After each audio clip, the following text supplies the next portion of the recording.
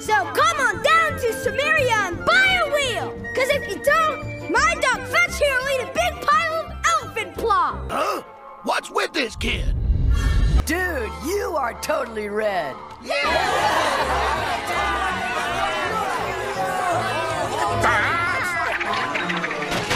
You'll pay for this. I'll see you all go to jail. Traitors, communists.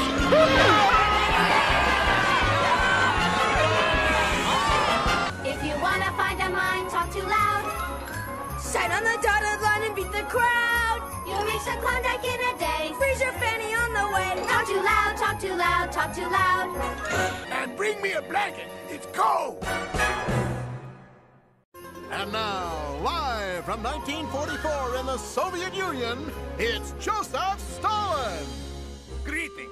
You know, life of brutal dictator isn't always sunshine and lollipopsky. Sometimes it's lonely job.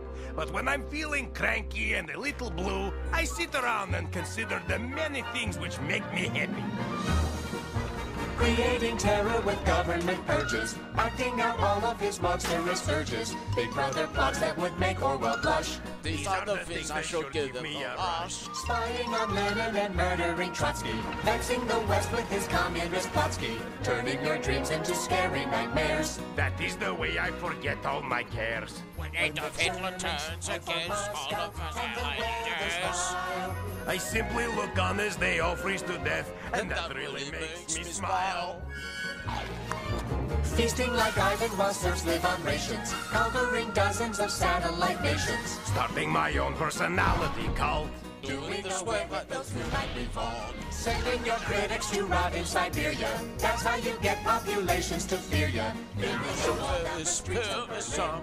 kind of thing makes me flash like a grin.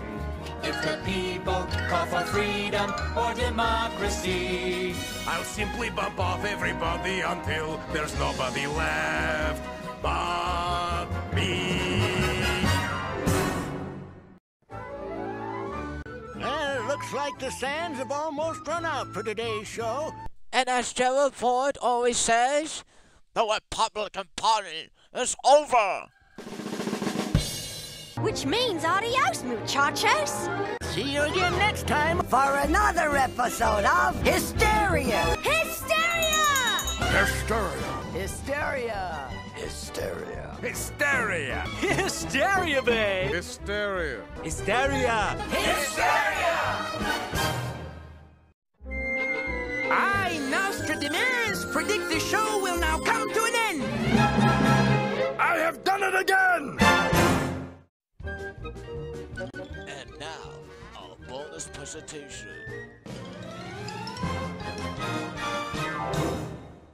Well, we all loved the shepherd drawings when we started on the picture, and still do. But you can't take something like that is drawn only in certain views. We have to be able to draw the character in every position, every view. And he wanted to be sure that we captured the story, that we captured a strength in the characters so that they would exist on their own. They didn't rely on you having read the story.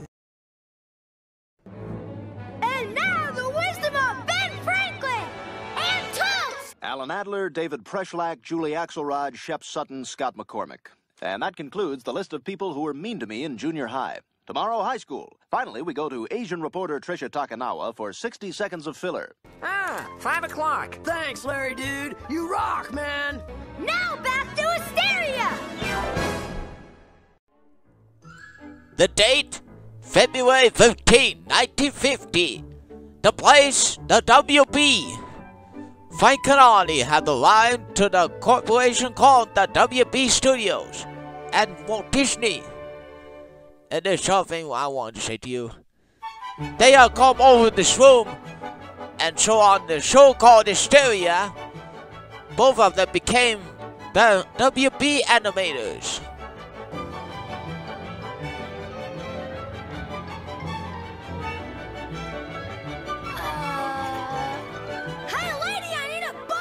No matter what your interest is, we've got a show for you. Ladies and gentlemen, thanks to Seth MacFarlane, Hysteria presents Frank Thomas and Ollie Johnston.